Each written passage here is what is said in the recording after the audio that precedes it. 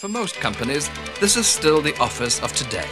An army of clerks, secretaries and typists use their skill to route messages in and out of filing systems and into the hands of managers.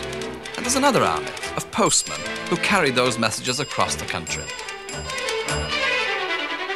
How very different it'll be in the office of tomorrow. Command, letter, to all branch managers. Message, figures for holding account now required. My office by 1400 hours, please. Signed, Casey, Managing Director. Now, I can read that message here on my screen, and you can also read it on your screens at home. And so too would all my branch managers if I were simply to give the command, send. The message would be transmitted down telephone lines to all their offices, where it would appear simultaneously on all their screens. No army of clerks and secretaries, no postmen, no paper. Science fiction? Not a bit of it. Systems like this are in operation in offices all around the country at the moment. The secret ingredient, the nerve center of this office of the future, is a machine called a word processor. So what is a word processor? Why is it so powerful?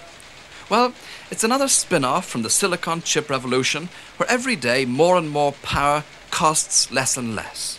A word processor is just a computer dedicated to handling text, words. It can be a full-blown mainframe computer costing many thousands of pounds, or it can be a microcomputer like this one. One program that runs in the computer is called a text editor, and this helps you manipulate what you've already written in very powerful ways. For instance, I've just typed this nursery rhyme into the machine, and as you can see, there are one or two deliberate mistakes. Now, on an ordinary typewriter, that would have meant that I'd have had to rip out the whole page. And those of you who type will know that it always seems to happen just when you've reached the end of a page. But with the text editor, I can simply ask the machine to make the alteration for me. So here we go. Change Fred to Mary everywhere it occurs. And there, it actually occurred on 2 lines, and we've got Fred back to Mary. Let us now ask the machine to print for us the entire revised nursery rhyme in its more recognizable form. You can move lines and paragraphs, change sentences, correct spelling mistakes, without ever having to type the complete text again. And when you've finished, the computer will file it for you. Not on paper, but on a magnetic disk. Now this is a floppy disk. And contained on here, there are very, very neat files, all under their own file headings and instantly retrievable. One box of disks like this can hold the equivalent of many, many shelves full of cumbersome paper files. Bradford Metropolitan Council lead the field in this country. They installed this Wordplex system in 1977, and it was working fully by July last year. The central memory can store 37,000 pages of A4 text. The council's halved the number of staff needed to do the work, and the directorate's output has gone up by 40%. That's because the biggest savings come from using standard letters. Is the property occupied? Yes. Do you know the occupant's name? Yes. Give me it, please. This young couple are going to be married. They've chosen their first house and have come to the council for a mortgage. This one transaction needs 25 different letters to be sent out. In the bad old days, it's a job that would have kept a typist busy for 2.5 hours. Now, one girl with a word processor can send out all those letters in 2 minutes. No filing clerks, no rows of dusty old files, and a saving in this one department of £60,000 a year. You're wanting? I'd just ask you to sign here, please, would you? Texas Instruments call this their branch manager in a briefcase. Inside is a bubble memory in which you can store 80,000 characters or letters of the alphabet. But, and this is the fascinating bit, you can ring up the head office computer or word processor and then put the telephone into these rubber cups at the back. The machine will automatically transfer the text at high speed and receive any messages back. And that could put office typing very firmly into the home. F International is a multi-million-pound computer systems house with more than 600 freelance operators. You won't find many of them here at the Chesham head office, though, because most of the people at the sharp end of the job work from home. Linda English works for F International as a computer programmer. She has a modern, well-equipped kitchen, 2 children, and a bubble-memoried terminal. The final act of writing a computer program is to send hundreds of lines of text to the computer you're programming. Linda can write and store the program she's working on at times most convenient to her, when the children are asleep or at school. When the job is done, the computer's only a phone call away. Linda is in the forefront of perhaps the biggest revolution for working mothers since the pill. The office and the home is rather like having your cake and eating it. Because the machines can natter away to each other by telephone, you won't have to write your letters of the future on paper, and you certainly won't have to post them. Already, exciting things are happening elsewhere in Europe in this field. Just look at the French. Very, very imaginative. They are providing over 30 million terminals in homes, free of charge, despite the fact they're going to cost something like £40 each, because it's cheaper than producing telephone directories. And once that terminal is in, once it's there, the incentive is to use it for other things, obviously. So it's marvellous marketing. It's cheaper over time for the French than to bring out telephone directories every 2 years. You just plug into the central computer, you find your numbers, but at the same time you can find all sorts of other things.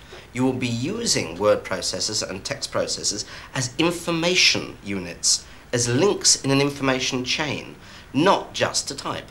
And when that happens, when you can get the technology into the home, when you can get the technology away from the office, when you have word processors and text processors talking to other text processors, at that point you don't need the middleman or woman, do you?